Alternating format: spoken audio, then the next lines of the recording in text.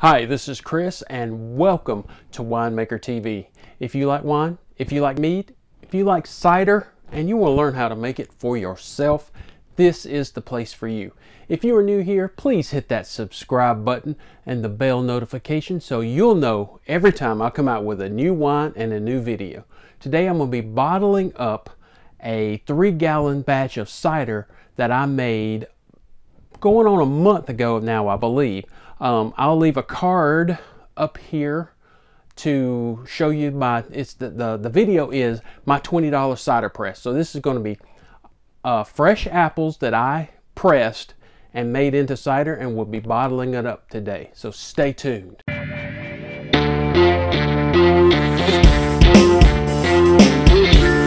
Today we'll be bottling up a 3-gallon batch of cider, so I'll go over what you're gonna need. Of course, you'll need 3 gallons of cider ready to be bottled.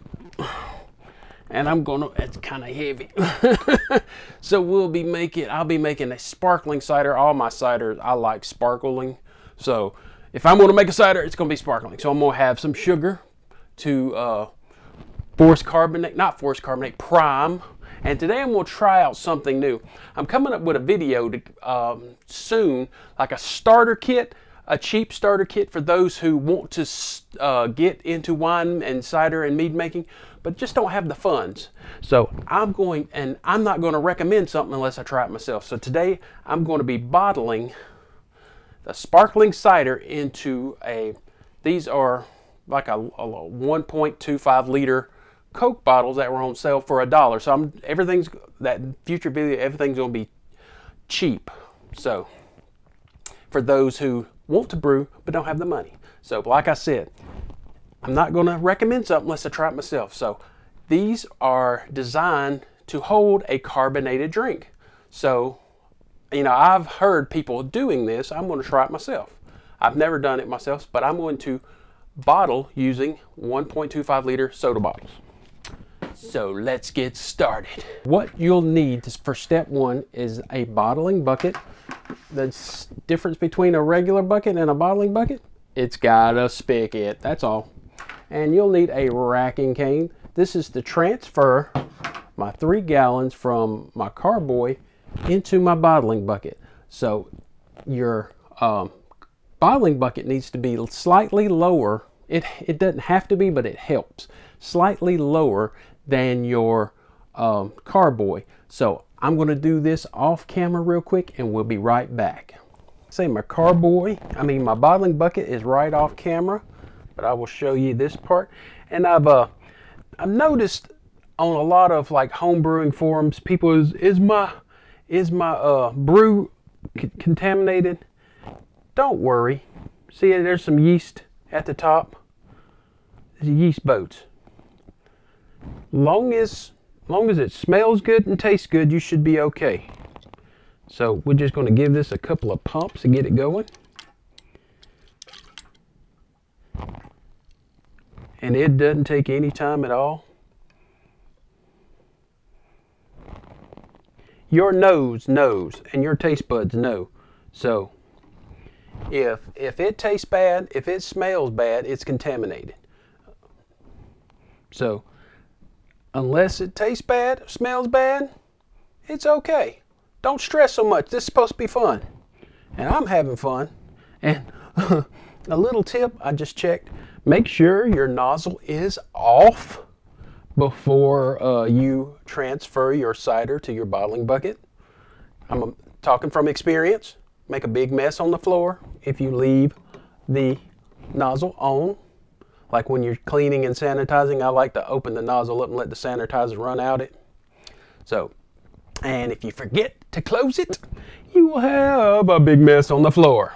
So let's get this transferred and we'll be right back. Okay, we're going to get our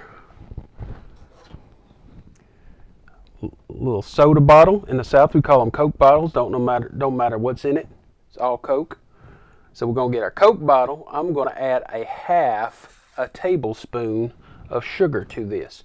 That is to kickstart the yeast so it'll start kicking out carbon dioxide again, and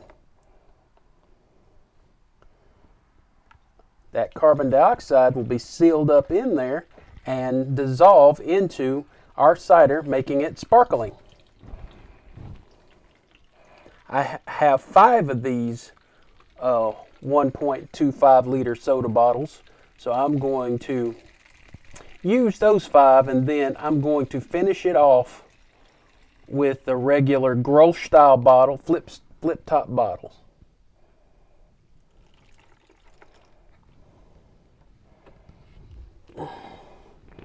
And that's what it looks like.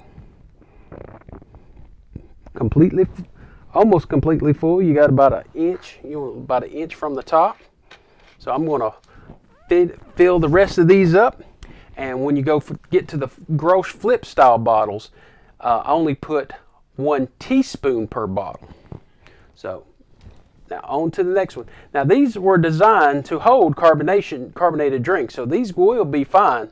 But like I said, I want to test them before I recommend them. So let me get the rest of this bottled up and we'll be right back. And that's how I bottle my ciders to get them sparkling.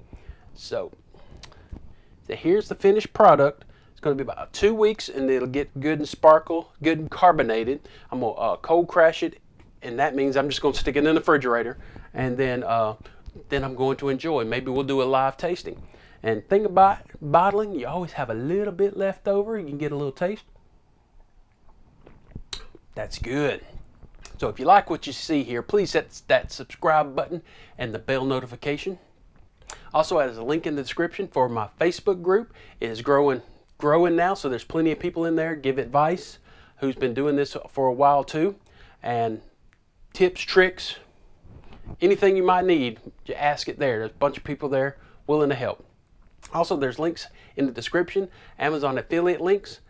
Even if you don't need any wine equipment, if you whatever you do buy for your daily Amazon purchases, I will get a commission off of that. So please do that. Help me buy more equipment and more ingredients. We make more wine. This is Chris with Winemaker TV, and that's all there is today.